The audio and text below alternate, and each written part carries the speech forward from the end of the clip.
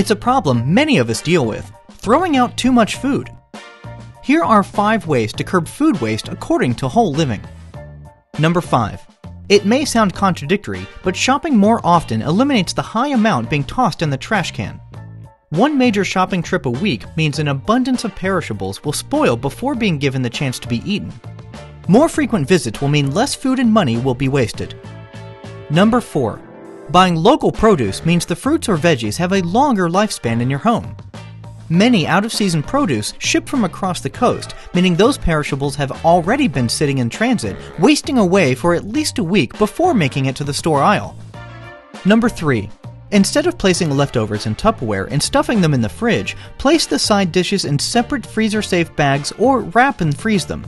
Nuts and fruits are perfect freezer companions, giving them a longer life. Make sure the thermostat is set to 0 and you're good to go. Number 2. Here's a simple solution. Organize your fridge. Keep leftovers in easy sight and grabbing range. Go through the refrigerator once a week to clean out and rearrange contents. This ensures perishables won't be pushed towards the back and forgotten about. Number 1.